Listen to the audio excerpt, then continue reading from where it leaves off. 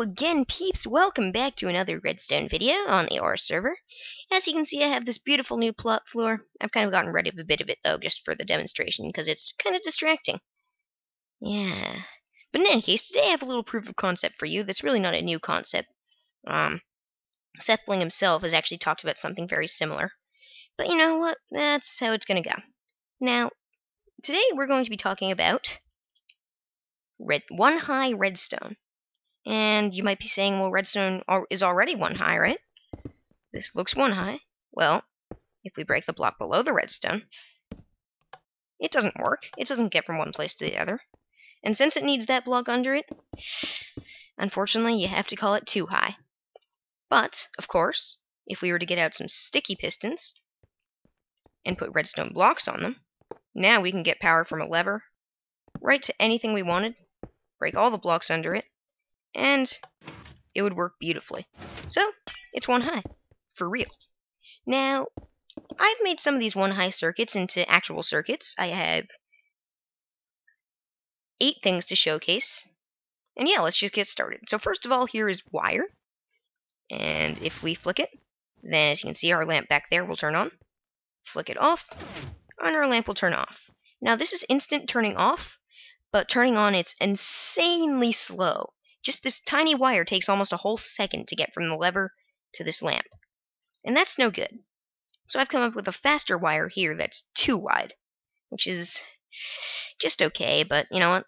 So when we turn this on, our lamp back there will turn off much faster, and for a longer distance too. And if we turn it on, then the lamp turns back on. Now, this is inverted, so if you don't like that, too bad. In any case, I'm not going to be doing tutorials for these. You're just going to have to screenshot it or whatever. Very simple. So next, we need some logic, like OR gates and NOT gates, because if we can do both of those, well, we have instant computers. But here we have an OR gate. It's 5 by 3 and very compact. We turn on one lever, turns on, and your output would be right here as well with this lamp. Turn on one, the lamp turns on. Turn on the other, the lamp turns on. Turn on both, the lamp still turns on. Now for NOT gate, it's 2 by 4. It's this simple.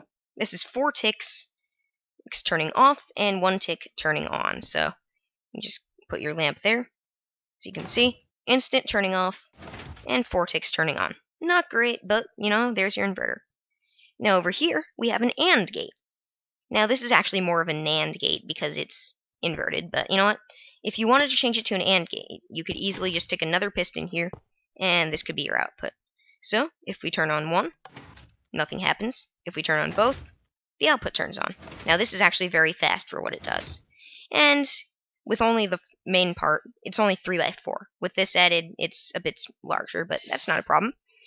Now, that's logic, so you can make most things with that. You can make calculators. But if you want to make a computer, you have to have memory. And for that reason, I have come up with this. Now, here we have an RS NOR latch, and this is by a person called Redstone Miku.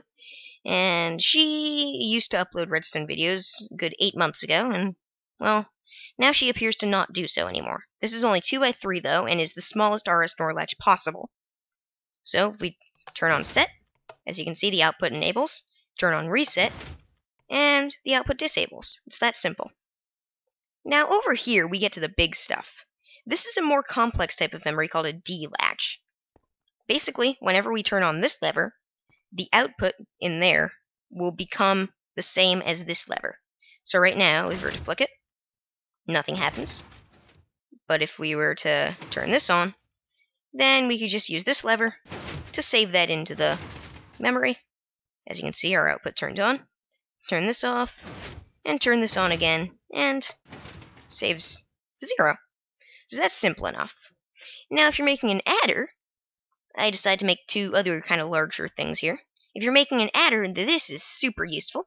This is an XOR gate, and it is 9 by 15, which is pretty big. I know for a fact it can be made smaller, but I just kind of threw this together.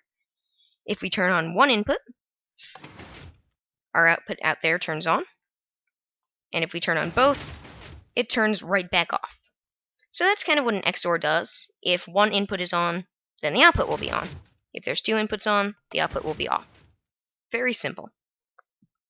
But some of you, I know, are actually not into things like this. You're into, like, piston doors, trap doors, double piston extenders, all that. So I've made those of you who are like that a double piston extender. And as you can see, I didn't actually count the size for this, I just made it. But it is 1, 2, 3, 4, 5, 6, 7, 8, 9, 10, 11 by 1, 2, 3, 4, 5, 6, 7, 8, 9, 10. So it's 11 by 10. Still pretty big, but you know what? Oh well. So now, if we turn this on, we will double extend like that. And if we turn it off, it will fully double retract. And there you go, peeps. That is my proof of concept that you can do absolutely anything in only one block of height and using only pistons and redstone blocks.